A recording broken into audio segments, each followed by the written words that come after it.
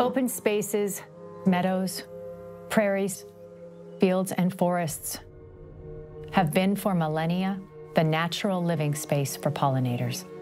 Native bees, bats, birds, beetles, and butterflies have foraged, nested, and thrived through complex and biodiverse landscapes.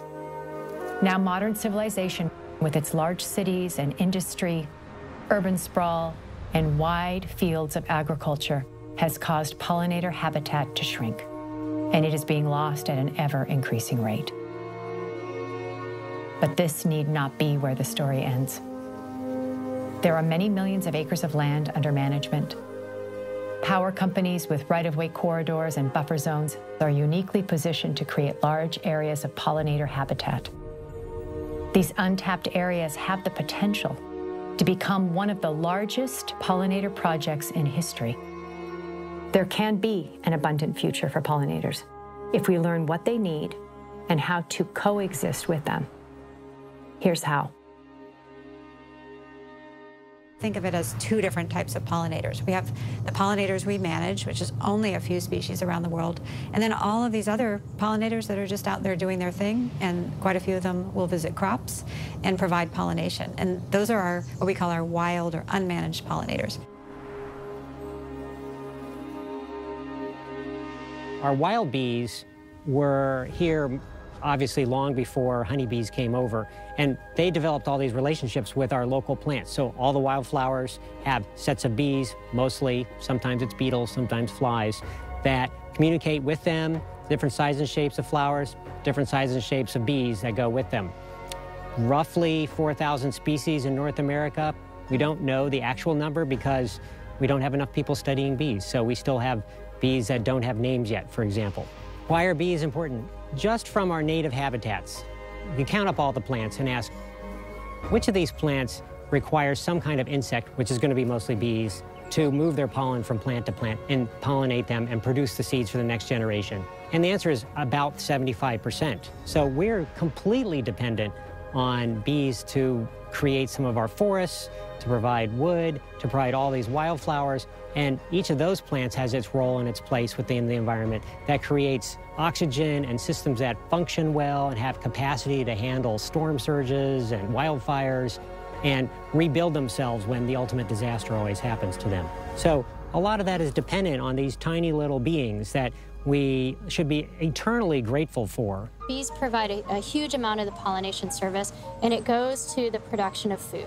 It's very human-focused and human-centric. What do I get out of this? Why do I care about pollinators? It's the food that I eat. It's a direct connection to me. However, these pollinators also create seeds. So they create a seed or a flower product has nothing to do with me directly, but the bird eats it, or the possum eats it, or the raccoon needs it. So while it's not creating food for me as a human, it is creating food and supporting these whole other systems. And ultimately, these things all connect together. And so pollinators are not just important for agriculture and for the oranges and tomatoes and blueberries that we need, and chocolate and coffee, but they create food that support all of these other species that we also enjoy on a daily basis. So a lot of times we don't have much information and understanding of our wild bees because there was no need to. Pollination was almost always a gimme a long time ago, so wasn't really any need to study any of that, and so we didn't. And so now we're kind of catching up with learning about wild bees and figuring out how many there are, how to count them.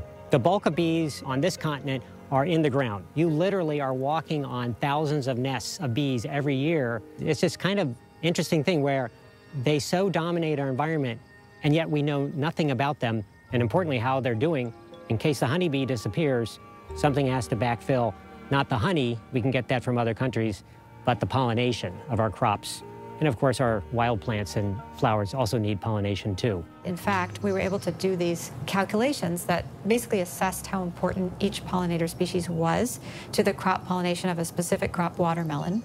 And we found out that in that case, where the farm was near natural habitat, the native pollinator community could provide everything that was needed for watermelon pollination. But out on those other farms, the ones I sort of call the industrial farms in the industrialized landscape, very few native pollinators, and those farmers relied really on bringing in hordes of honeybees to do the pollination.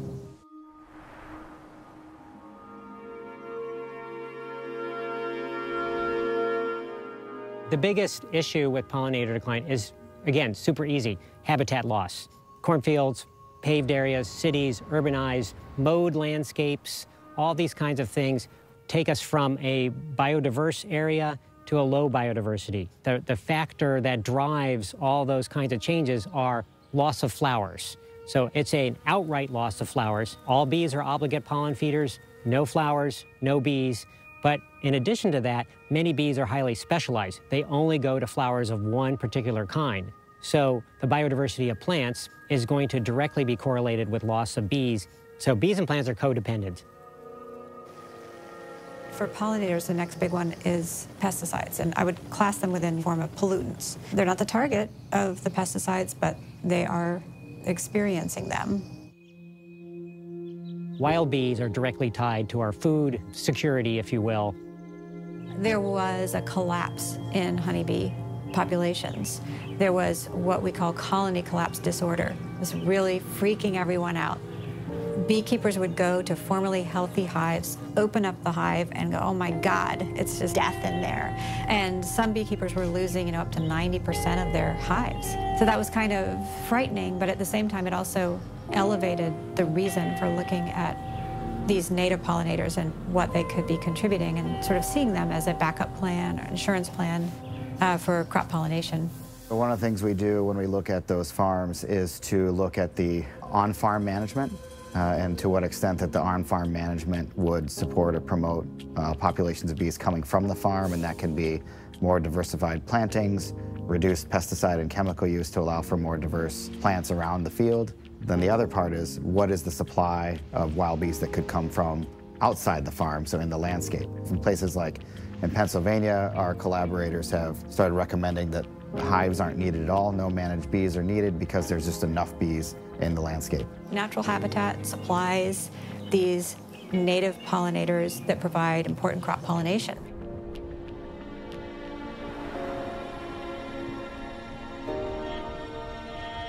So we started asking the question, can we bring them back? How do we make sure that landscapes where organisms are thriving are connected to one another? If they get really isolated from one another, then we don't have gene flow, for example. If a species goes locally extinct in this one patch, how's it going to get recolonized unless there's an ability for the organisms to literally flow through the landscape? So power companies are great because, they're dealing with another kind of flow. They're dealing with the flow of electricity across the landscape. And because of that, they manage land in a very connected way. I'm Louis Payne. I work for the New York Power Authority, which is a state-owned utility in New York State. We have 1,400 miles, which equates out to about 16,000 acres of right-of-way that I manage. We manage that right-of-way corridor on a 4-year cycle. Our job as vegetation managers is to manage the land. The whole realm of integrated vegetation management, there was some scientists back in the late 40s. Dr. Frank Egler was one.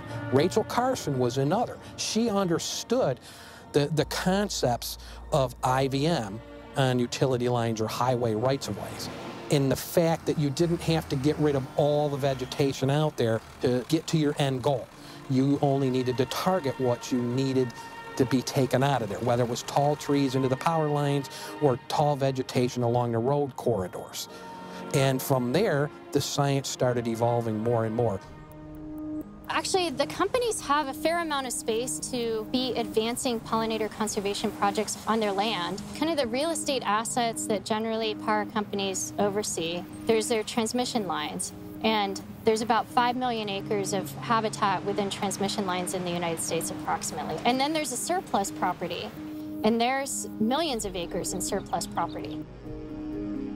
When I mentioned that we are land managers out here, not only do we have these power line corridors, but we have a lot of other lands as well. The New York Power Authority has several large hydro facilities, and at these large hydro facilities, we have thousands of acres there.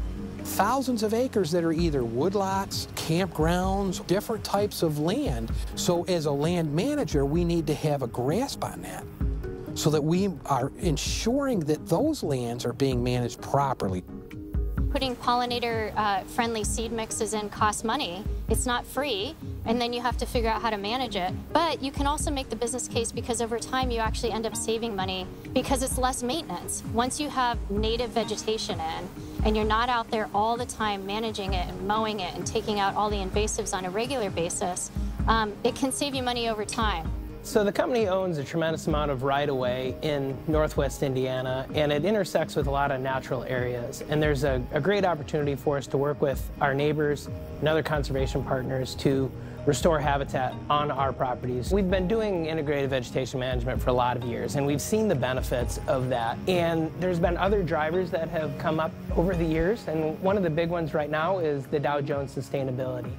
And within that, there's a biodiversity metric, and that's specifically targeted at how are we impacting threatened species and critical habitats and things like that. With the monarch butterfly, as that becomes closer to the listing decision, there's going to be a lot of talk about that, and I think CEOs among a lot of these utility companies that are managing rights-of-way and have habitat on those lands, they're going to be asking each other what they're doing. I'm an environmental engineer for Arkansas Electric Cooperative in Little Rock, Arkansas. You know, sustainability and pollinators, it's the future, and protecting them is of vital importance. There's a lot of opportunity because the interconnectedness of these properties, and especially being in Arkansas, we are very important to the monarch migration. And so there's huge opportunity for landowners to connect their properties and give monarchs and other pollinators a route to travel to when they travel to and from Mexico. And there's a lot of science that goes into finding the right seed mixtures and making sure it's going to survive water supply, that it gets, you know, the rain supports it.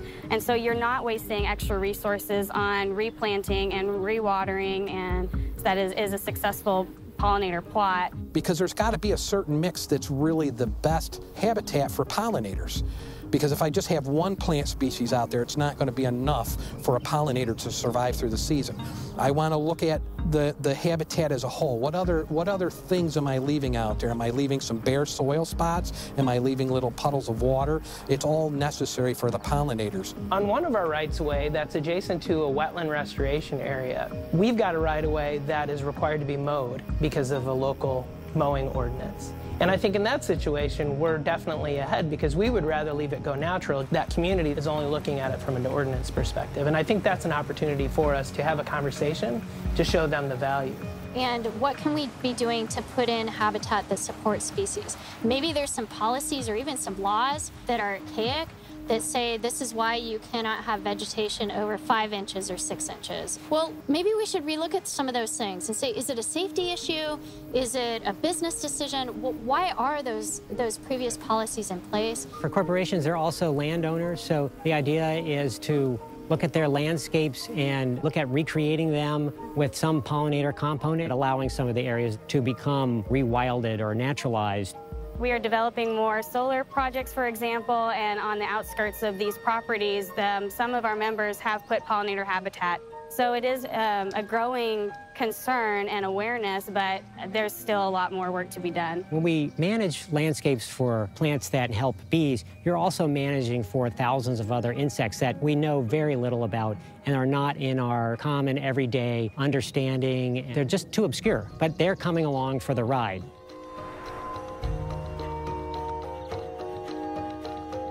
I'm on Team Wild Bee for this one because they're getting squeezed. I'd also really like to see us change our crop system so that they can support native pollinators as well as honeybees.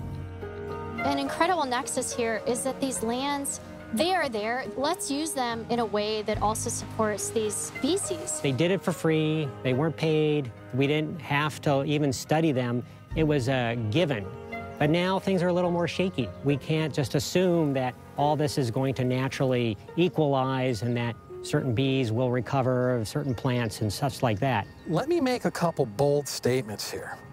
Integrated vegetation management is the way to manage vegetation on the right-of-way corridor. We're not just system foresters out here. We've got another responsibility as an environmental manager because we have such biodiversity. And integrated vegetation management needs to be done on the whole system. I look at the bigger picture of how can these companies be working together to advance pollinator conservation. and we all realize that we're interconnected.